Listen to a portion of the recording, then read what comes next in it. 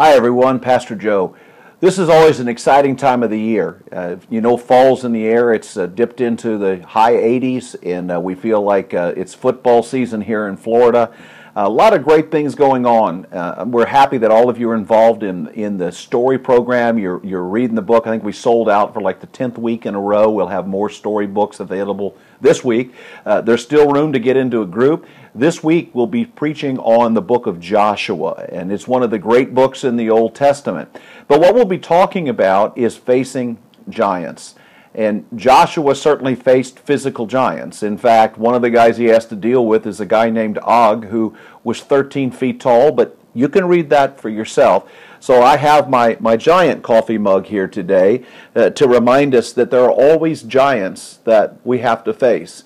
And honestly, I'm not sure if it wouldn't be easier to face a 13-foot guy and have to deal with him than to face some of the personal giants that we have to battle in our own lives. And so we're going to talk about all that. We'll be from really Joshua 1 through chapter 24.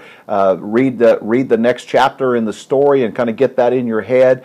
But it's a reminder that we're in a battle and we all have to deal with some of these giants in our lives. Now I also have with me some important items here. This is candy.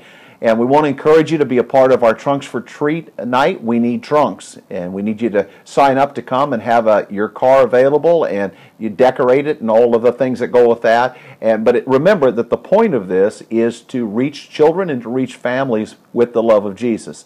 So yeah, we need trunks. We need tons of candy. No matter how much candy we have, we know from experience it's never enough. We always need more.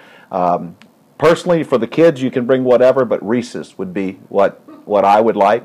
Also, the pumpkin patch is open, and all the people that will be working, all the money that we raise for that goes to our teams going on the mission field. So you can be a blessing by buying your pumpkin here.